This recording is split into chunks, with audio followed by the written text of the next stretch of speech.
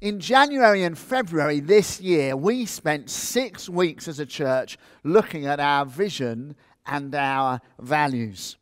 We spent 6 weeks looking at 7 words: Son, Father, Spirit, grace, community, kingdom, and love.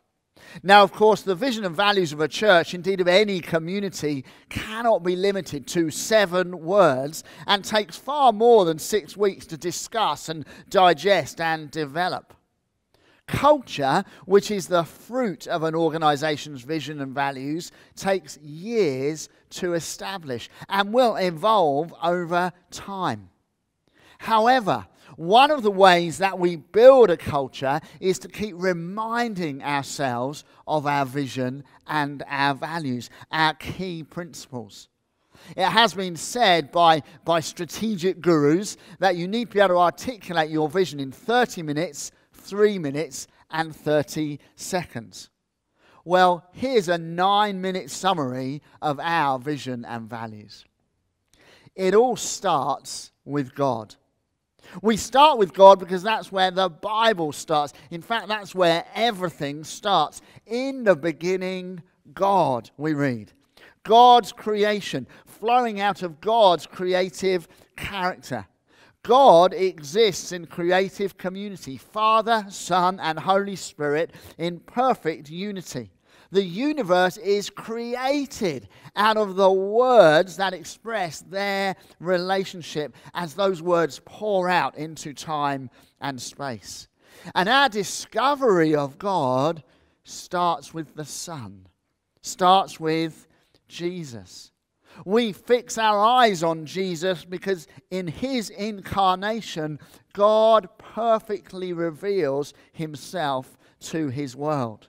The Word became flesh and opened a door through which we can walk to find relationship with the Creator of the universe. Jesus reveals to us the heart of the Father. We are taught to pray, Abba, Father, Daddy. In Jesus, in his relationship with the Father and his teaching about the Father, we discover that the Creator of the universe seeks us out and runs to us on the road as we respond to his love.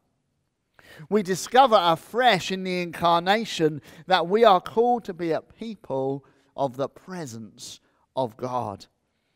The Son dwelt amongst us for a season and is gathered up to the Father, not to limit his presence amongst us, but to release his presence amongst us through the person of the Holy Spirit.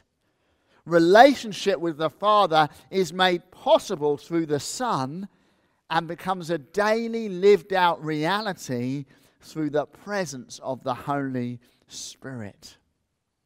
How is all this possible? How does a holy, perfect God abide with a broken people in a broken world? Well, it's all about his grace.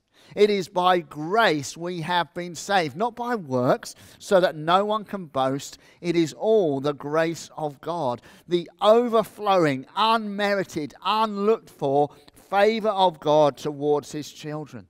We are a charismatic people because our foundation is the charis, the grace of God. A people saved by grace and abiding with the Holy Spirit will naturally pursue the gifts of grace, the charismata, the presence of the Holy Spirit, the power of the Holy Spirit breaking out in our meetings and our lives. And grace is not individualistic or isolated. God's grace is incredibly personal. The Father knows you and me personally. He knows the hairs on our heads.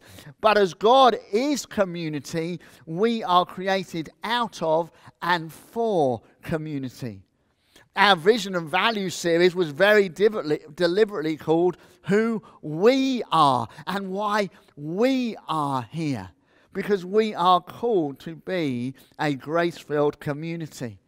A grace-filled community that is established and built on the foundation of grace, which means we have grace for one another.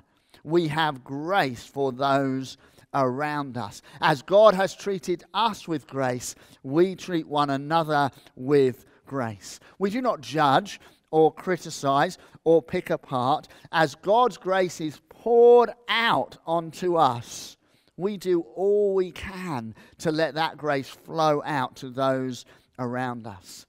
We forgive and serve one another as we have been forgiven and served by a God perfectly revealed in a Son who came to serve, not to be served, and who forgave the very people who held nails in their hands. Such grace and forgiveness will in time bear the fruit of authentic and genuine community where we can be who we really are with one another. We have been called into a community, and a community with a kingdom purpose. God's eternal vision is that his benevolent rule and reign would exist throughout all of creation. And Scripture calls this the kingdom of God. God's heart is that the intimacy of relationship and perfect justice that we see in the early chapters of the Bible in the Garden of Eden would be seen throughout the whole of the planet. A kingdom of relationship, holiness, wholeness, and justice. A kingdom of salvation, sanctification, signs and wonders, and social action. Nor is this kingdom meant to stay encased in the walls of a building or the boundaries of religious activity. In God's kingdom, there is no sacred secular divide. God cares about every aspect of our lives, from the mundane to the miraculous. Our vision is incarnational. Wherever we are, we carry the grace of God and the power and calling of the kingdom of God. We do not go to church, we are the church. We are the body of Christ. And wherever we find ourselves, we are called to seek the kingdom of God, because the Father is always at work. The Father is always on the work of his kingdom, and is keen to see that kingdom break out, not just in our worship meetings, but in our workplaces, our homes, our neighborhoods, wherever we find ourselves. As part of our kingdom calling, we are called to make disciples, because discipleship and all the spiritual disciplines that characterize a disciple's lifestyle are God's strategy for fulfilling his vision of the kingdom. Spiritual disciplines like prayer, worship, fasting, tithing, serving one another are the outworking of our relationship, and also the place where God builds our relationship with him. We work those disciplines out when we gather in our Sunday services, in our life groups, and when we spend time on our own in devotion to God. In this way, we fulfill the biblical principles of temple courts and house to house and personal relationship. Discipleship is God's strategy for fulfilling his kingdom. But this kingdom is unfulfilled. The kingdom is now, it is at hand, but it is also not yet. That means that though we are totally secure in our salvation, we are still imperfect. And our imperfection at times will bounce up against another's imperfection and will cause pain and disappointment. And therefore, we have got to seek the love of God, the agape love of God, the love found in Jesus that forgives all that has gone before and all that is to come.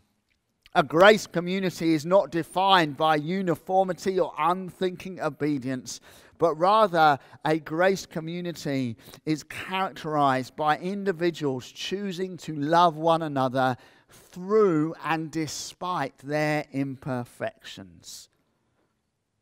This is our vision. These are our values.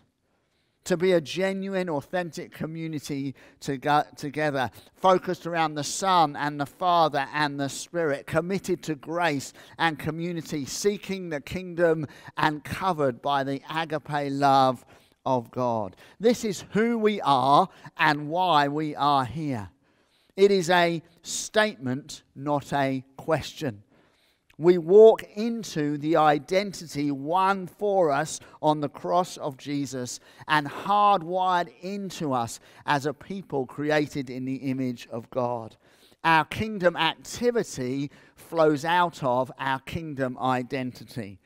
We are an ordinary people being transformed by an extraordinary God.